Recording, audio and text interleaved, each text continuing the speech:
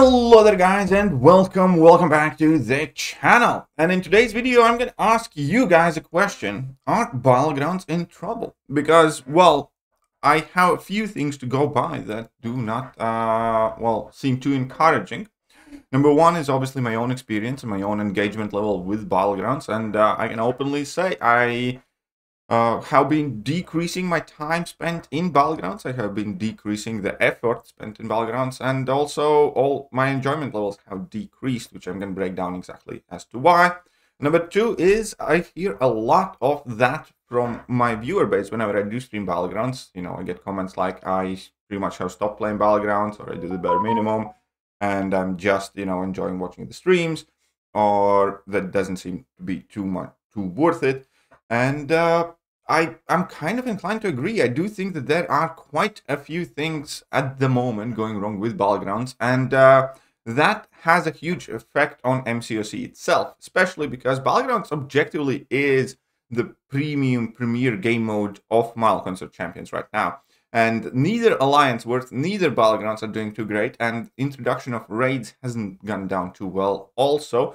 So without trying to sound too pessimistic at all, I have definitely noticed kind of deflating player sentiment, where they are starting to say that this game feels more chore, they're having less fun with it.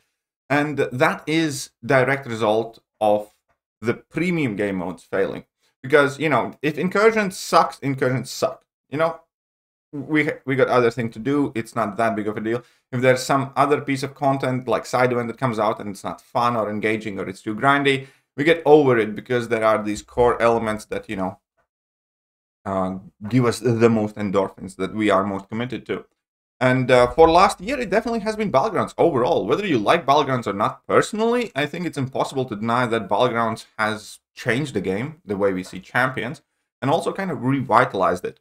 But that's kind of going away because Battlegrounds are not a new thing anymore. There are quite a few new trends that I think are working together to kind of decrease participation and decrease the engagement of players in regards to Battlegrounds. And number one, the obvious one, the rewards. When you take a look at Battlegrounds rewards, they have, I believe, gone away at this point. Especially in like the solo events, if it shows here, this is the first time ever since Battlegrounds came out I didn't hit all the solo events. All the solo event milestones. And you know why? I'm going to explain exactly why I didn't hit all the solo event milestones. It's because it's 6-star shots. I mean, like, who cares? Like, it's genuinely just stupid 6-star shots. I think it's absolutely abysmal that, you know, the top reward in the Battlegrounds solo event is 1,500 6-star shots. It was already quite weak a year ago when the Battlegrounds were released. It's absolutely irrelevant right now. Like, if you are somebody who plays Battlegrounds more hardcore, and if you are a Valiant level player, this means nothing to you. So yeah, I didn't. This is the first time ever I didn't actually even hit the milestones. And even the rank rewards, when you take a look at them, yeah, 7-star shots are there, and they're nice, obviously. You always want more 7-star shots, but they're far from the only source of 7-star shots in the game. They're not anywhere near as, you know, alluring as they used to be. Especially, you know, when Kabam is doing these $20 Valiant daily cards that give you like 2,000 Titan shards or something like that, and a bunch of other goodies. And the rest of the stuff here is 6 stars. Again, like, you know, 6-star 6 stones, 6-star awakening gems that are completely irrelevant, and a slight amount of 6-star shards.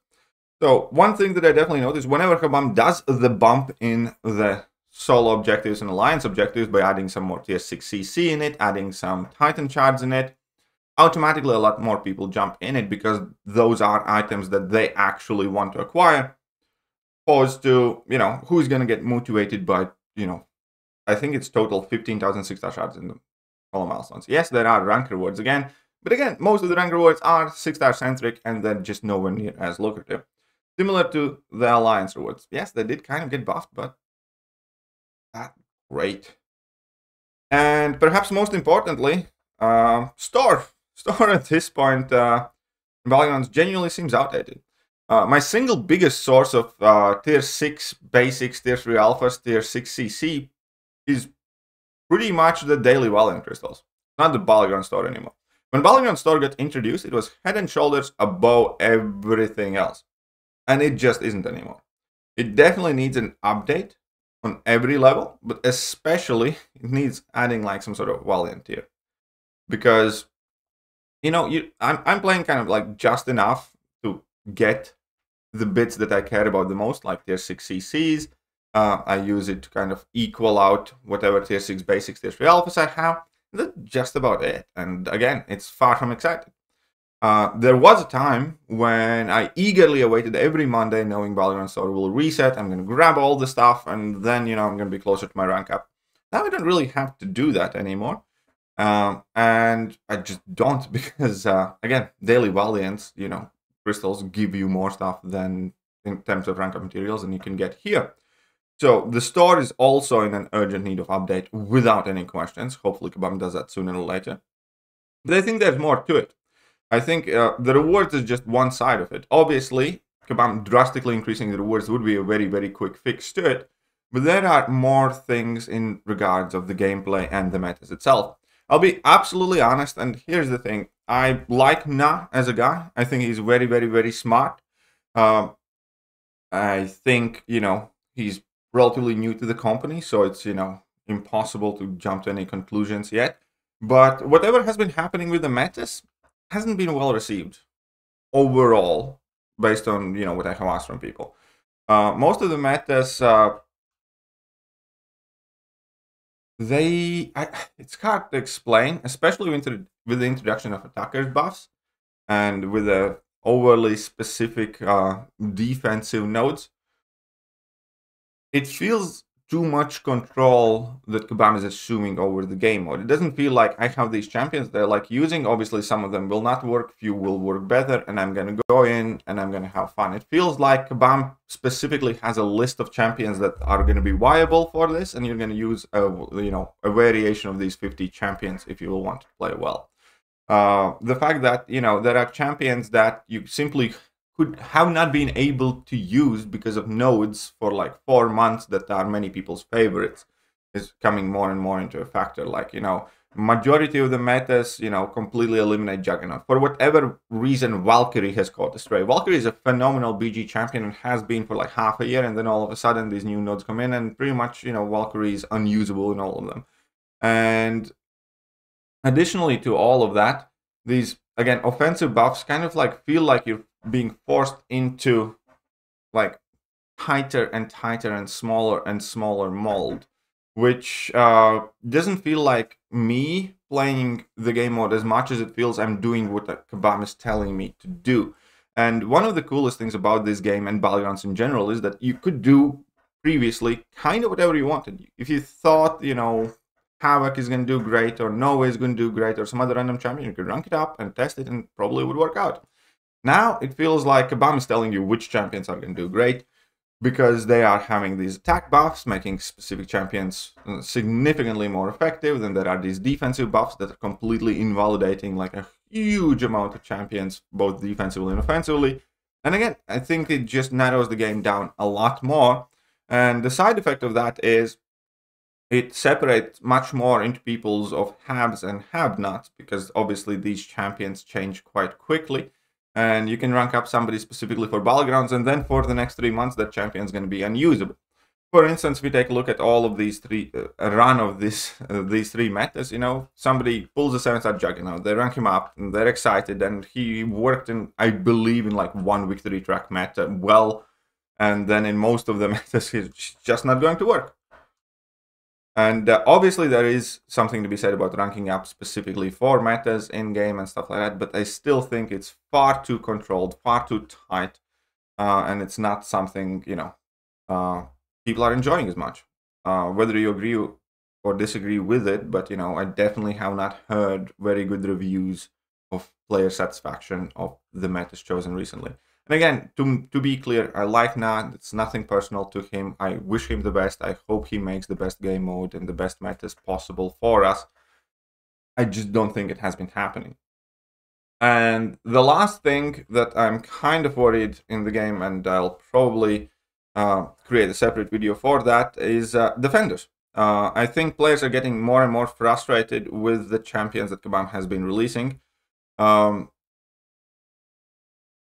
here the best comparison would be like when Kabam didn't release any new prestige champion for like a year. Almost every top alliance prestige differed by like 1 point, or they were like effectively exactly the same maxed out prestige.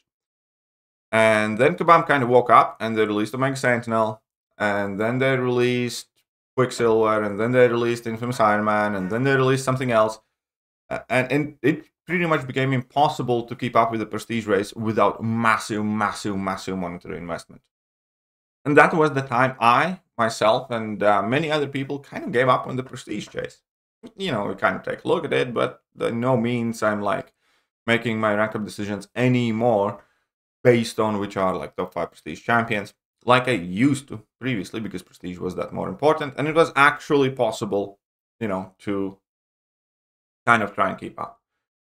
Because after one, I spent like money trying to chase Omega Sentinel, that was quite expensive. Then I spent money chasing Quicksilver, that was even more expensive.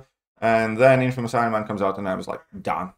Not spending on this. If I get him, I get him. If I don't, I don't. Whatever's going to happen is going to happen. And I think it's similar case of a defensive burnout that we could be in risk, because there was a while in Battlegrounds where there weren't that many great defenders, and pretty much every meta seemed quite nukey meta, because offensive champions seemed to be kind of like dominating, and you know, defenders were not necessarily as capable of stopping them. But now I think Kabam is in a very real danger in overshooting with the defensive champions that they release, because they need more and more specific counters. They need, you know, regardless of the counter, they might be delaying you a ton. And then there are champions like, you know, Bull's Icon comes out, who has like 1 or 2 good counters in a game, and it is a definition of have or have not acquisition. And if you release one champion like that in like 3-4 months period, I think that's perfectly fine. It gives players time to learn how to fight him, how to counter him, how to dex all the special attacks, you know, get accustomed to their abilities. But in the last several months, we have had like Bullseye, Onslaught, Maestro, Photon wasn't long before that. And it becomes like a full-time job trying to learn how to fight these champions, trying to learn how to dex these champions. And players, from my conversations with my viewers, are effectively burnt out. It's you don't know what to ban anymore. It's like, because there are too many quote-unquote auto-ban champions in Battlegrounds. And even if you, and obviously some champions do slip through the cracks, and then it's kind of like, if they draft it, unless you get 1 or 2 specific champions, it's an auto loss against that champion. So it makes the game mode feel not only more random, because it's more draft dependent, but also makes it feel much more frustrating, because you already know ahead of time that you're going to be screwed.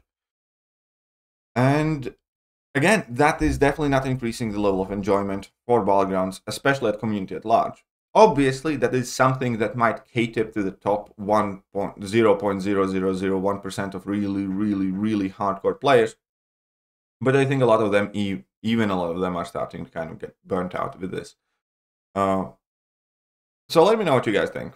I love Battlegrounds. I want the Battlegrounds to be the best game mode it possibly can, and I'm genuinely worried because, you know, even my own engagement levels with Battlegrounds are falling. And, you know, somebody in comments can come and say that, oh, you're always complaining and you're being negative and stuff like that. And, you know, stop whining, man up, or whatever. But the point is, you know, that is the general sentiment in the community. Whether you personally like it or not, I think, you know, all the data, all the statistics, and, you know, whatever you could discuss with people overall would agree with that. You know, they have been playing Battlegrounds less, whether it's because of the rewards, whether because they don't like the metas, whether because the champions are more frustrating, whether it's any of those other reasons. That doesn't change, you know, the fact that it's happening. You know, Battlegrounds popularity is dropping, Battlegrounds excitement levels are dropping, and I hope Kabam recognizes that early enough and takes action early enough before, you know, more and more of these players, you know, take more permanent steps back or scale back the MCOC thing in general. That is all I'm trying to do here. When I make a video like this, I'm genuinely trying to be helpful, and I'm genuinely trying to, you know, create a discussion, because I do believe Kabam has blind spots. And I do believe Kabam can, get high on their own supply at times. And I'm afraid it could happen again. Yet again here. So I do think that we need some significant changes to Battlegrounds sooner rather than later. Let me know what you guys think, and I'm going to catch you guys soon. Bye-bye.